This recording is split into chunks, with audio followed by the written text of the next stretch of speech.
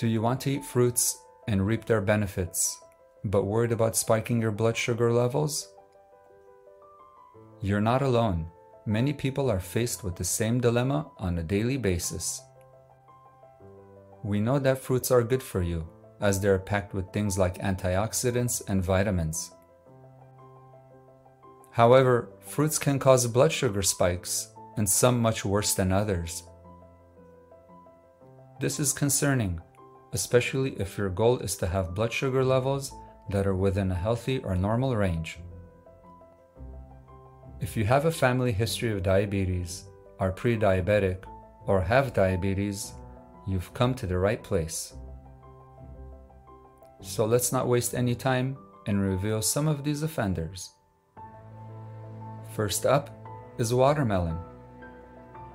Despite being mostly water, it has a high glycemic index, which can cause blood sugar levels to spike. Think of glycemic index as a system that ranks foods based on their effect on blood glucose levels. Next up is pineapple. Delicious and tropical, but it's packed with natural sugars, making it a risky choice. Bananas, especially when overripe, are high in fast-absorbing carbohydrates. Fast-absorbing carbohydrates lead to a rapid increase in blood sugar levels. Mangoes might be mouth-watering, but they're also dense and packed with sugar. These two are risky. Included in this list are grapes. They have a relatively high sugar content. Lastly, dried fruits like raisins and dates, as they too can cause a rapid increase. Now that this list has been revealed, let's not stop here. Let's put things into perspective. After all, we are all different and can respond as such to various fruits and foods. For instance, you may not experience a large blood sugar spike after eating a mango, but may from a fruit not on this list. Obtaining the benefits of these fruits and keeping your blood sugar levels under control just may be possible with a modified approach.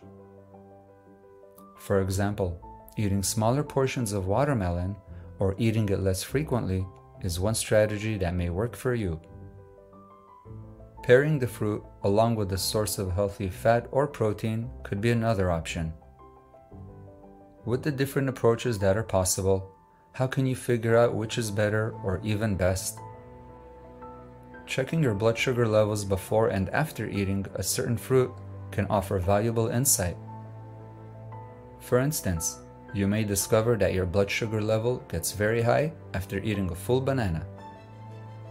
This information, along with different resources that exist, can help you get one step closer to glycemic control.